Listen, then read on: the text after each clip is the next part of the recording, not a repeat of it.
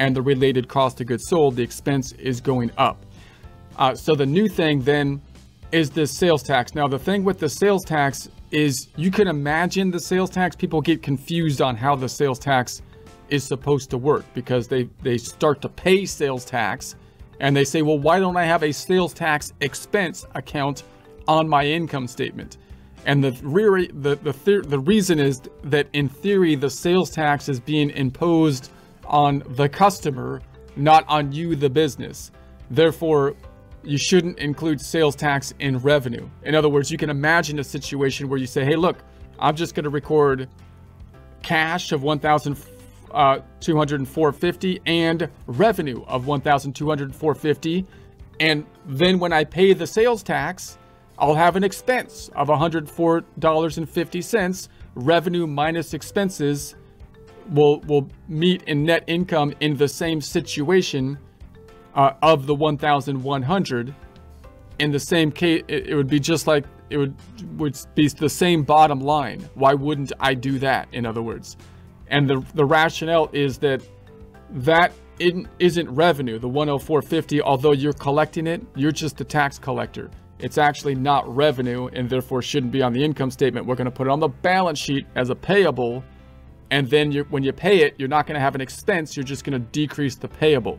That's how they want to have it set up. Now, of course, that gets a little bit more complicated when the sales tax stuff is being taken care of by the Shopify store. So this is another wrinkle in our system here. So let's save it and close it and see. I'll show you what I'm talking about.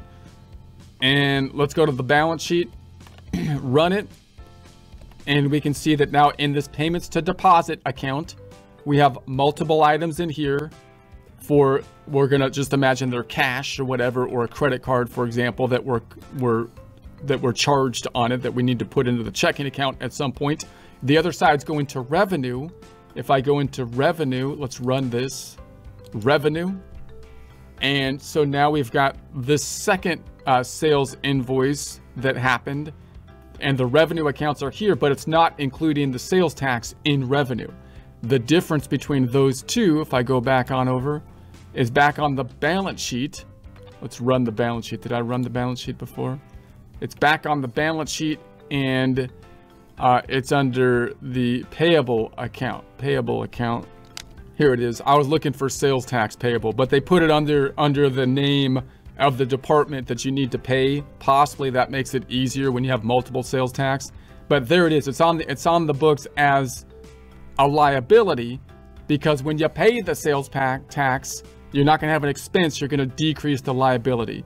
And then, of course, inventory. That's the new thing. Inventory went down, just like before with the transaction.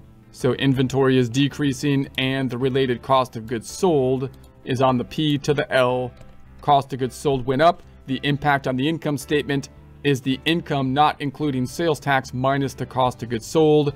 And if I go back to the balance sheet, our inventory 9120 matches our subledger over here, 9120, tracking the quantity and the total asset value that's over here on the balance sheet.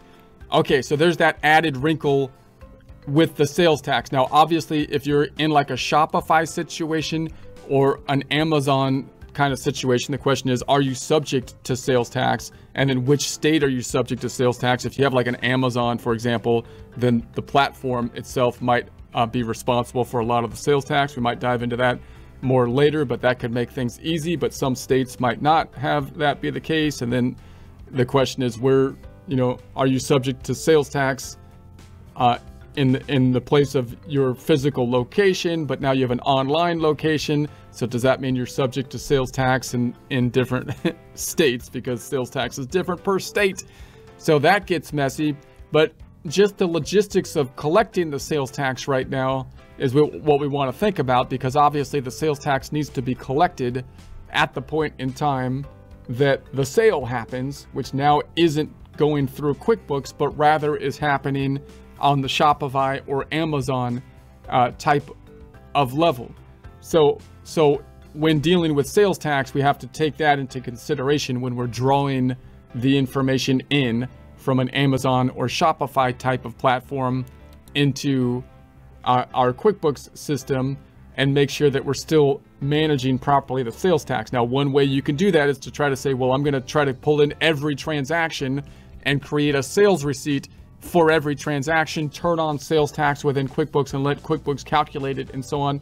But again, that becomes kind of redundant. It becomes kind of tedious because, and it could weigh down your system because all that stuff has already been done on the Shopify to some level.